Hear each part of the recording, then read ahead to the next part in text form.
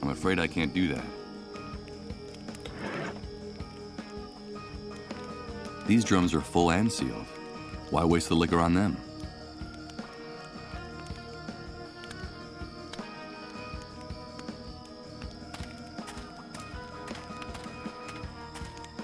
Okay, here goes. It's impossible to budge these drums at all. I don't know what they contain, but whatever it is, it weighs a ton.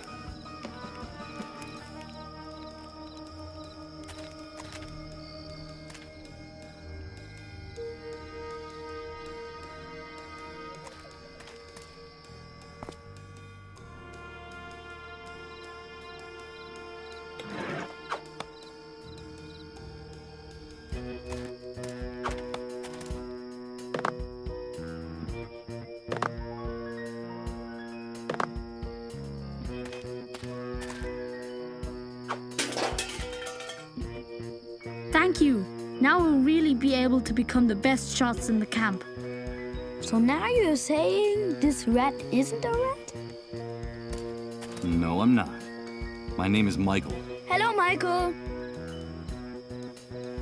So tell me, why do you want to throw rocks at those soldiers?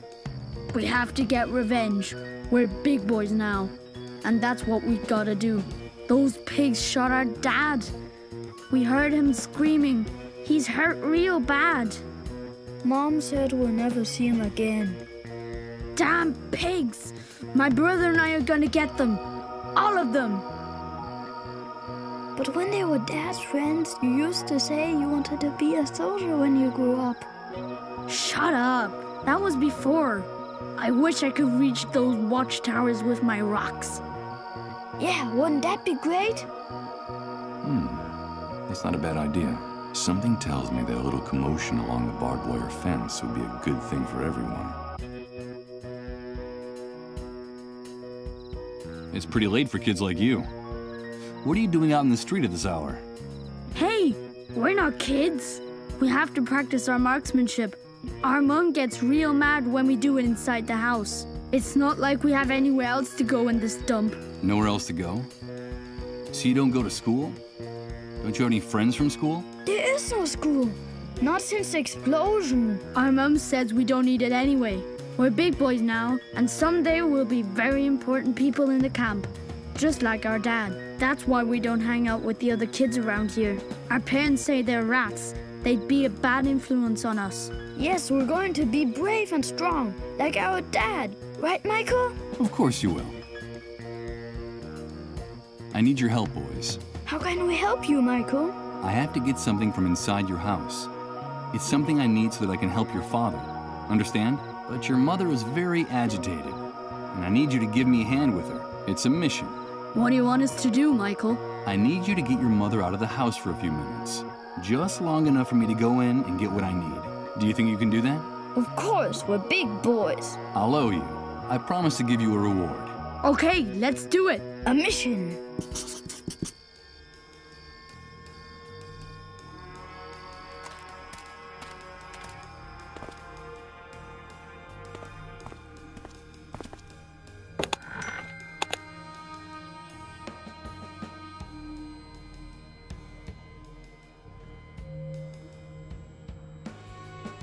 Better not.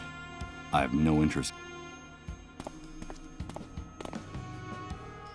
Oh, my head! What the hell's going on? Oh, God! My head feels like it's gonna explode! Michael, please, help us!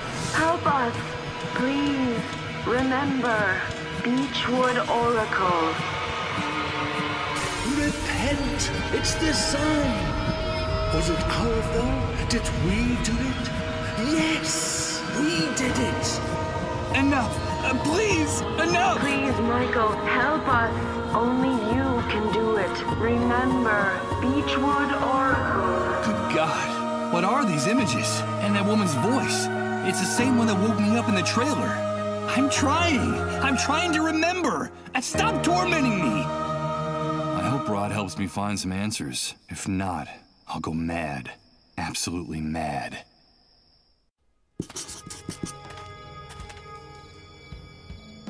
pool of blood mixed with mud marks the spot where that man, the mole, was shot. It gives me the chills. They may be able to kill with impunity, but it's still the scene of a crime.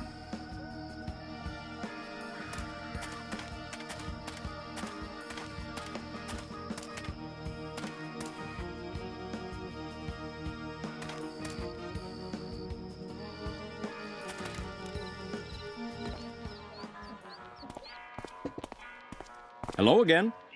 What can I get for you? I saw a bunch of barrels stacked up at the entrance to the building. Just out of curiosity, what's in them? Nothing. Just some things that need to be stored. Take my advice, pal. Keep your nose out of the hunter's business if you want to keep it on your face. Okay, it was just curiosity. I could use some food. You're in luck. We have some of these emergency food rations the authorities distributed among the inhabitants of the camp in the first weeks after the Great Wave. You know, a bunch of them just happened to fall into our hands. What do you have to offer in exchange? I have this pack of cigarettes. Virginia tobacco. There's not much of this in the camp. That's a good start, but it's not enough. The pack's been open and several cigarettes are missing. I'd need something more. Would a bottle of liquor do? Fantastic. I think that's a fair price. I'll take both of them. Here you go, pal. The food package is all yours. Enjoy it in good health.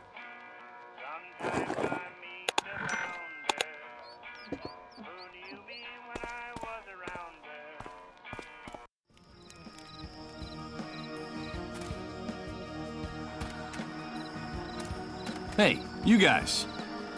Hello again, pal. Have you come back to spend some time with Rose, or do you just enjoy wasting our time? Let me into the van. I just want to talk to Rose for a few minutes. Of course, it's none of our business what you want to do with her. But if you go into the van, you gotta pay the price. Got any money on you? No, I don't have any on me. Then come back when you do and quit bothering us. We have a very busy schedule, you know? The girl said something about a secret involving me. Something from before the Great Wave. It seemed important. But what is it? Maybe it was a product of her madness. But I need to talk to her inside that van to get some answers. I'll come back with the money. Now that sounds much better. I see that we're starting to speak the same language. I don't have anything more to discuss with you.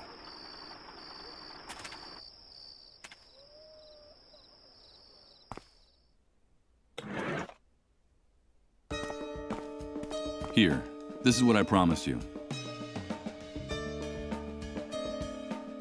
That's all the food you brought? This will barely feed us for 2 days. I'm sorry, it's very complicated getting more in the camp. I only wanted to show you that you can trust me, that I can help you. That's what all you rats in this trash heap say? But in the end, only thing you're interested in is taking advantage of my husband and me. I've held up my part of the bargain. Isn't that proof enough?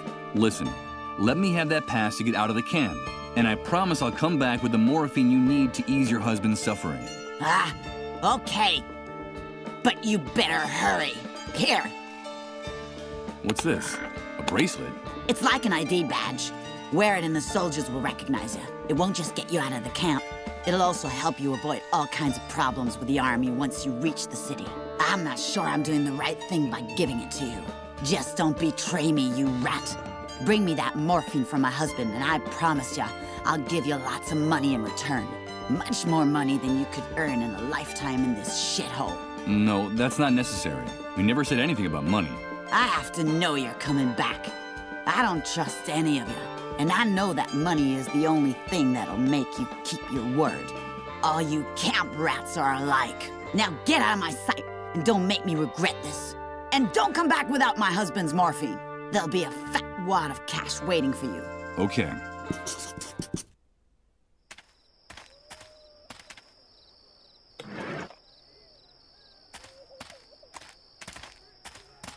Go through that gate, and I'll blow your head off with one shot, rat. Do you need to get a closer look at what I have on my wrist? Wait a minute. Look, he's got on one of those ID bracelets the camp moles wear. Those cockroaches are very useful to us in here. Lower your gun and let him leave. You heard him. Get out of here, rat.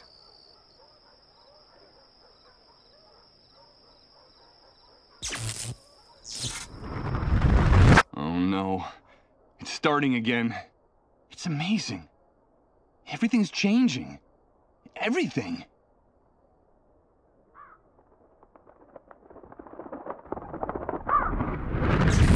Everything is mutating, and I haven't even moved. I don't understand. I don't understand anything.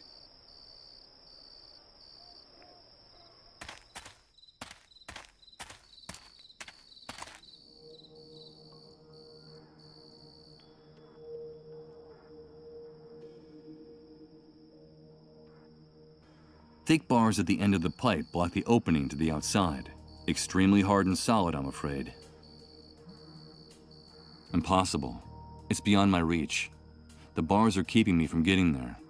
A few yards away, I can see a great mass of trash, mud, and plant matter that accumulated in there in the years since this water outlet was last cleaned. Blah. Even from here, I can smell the stench coming from inside. Thick bars at the end of the pipe. In the distance, the other end of this tunnel fades out of sight among the shadows. Where does it lead?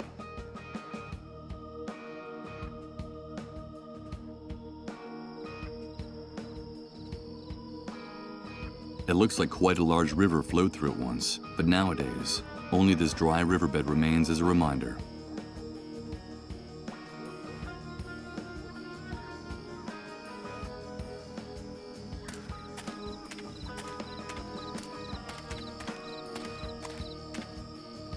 It's the charred remains of a tree trunk, fighting to keep from being devoured by the enormous hole in the ground. For the moment, it's holding its own.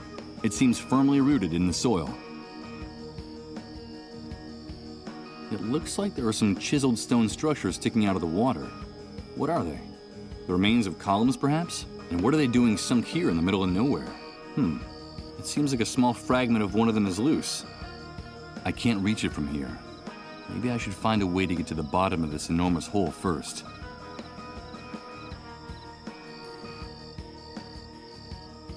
I suppose the rain has been flooding the pit little by little. This water is so dark you can't even see the bottom.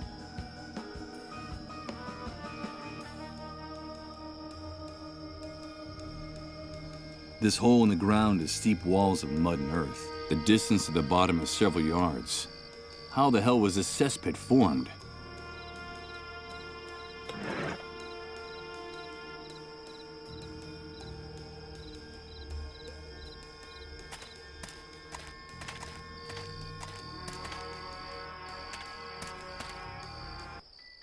So, I enter the city. It welcomes me with its most merciless and bitter grimace. What I see before my eyes is not what I expected. Doomsday made it here, too, even if no one in the refugee camp knows it yet. Damn it.